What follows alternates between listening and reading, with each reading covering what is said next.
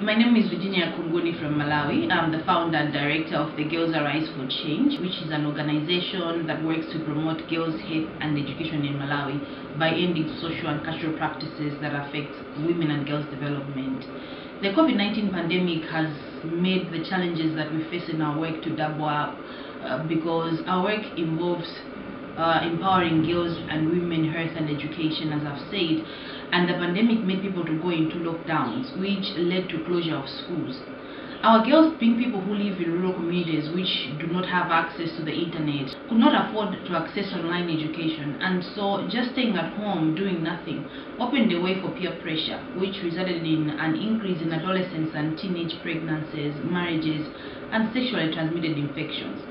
This means that our progress in ensuring that our efforts in decreasing teen pregnancies and ensuring that girls stay in school has been set back, as now we have a lot of work to make sure that those that have gotten pregnant should be given good healthy care throughout their pregnancy, making sure that they get back to school after giving birth, and making sure that their babies are well taken care of as well.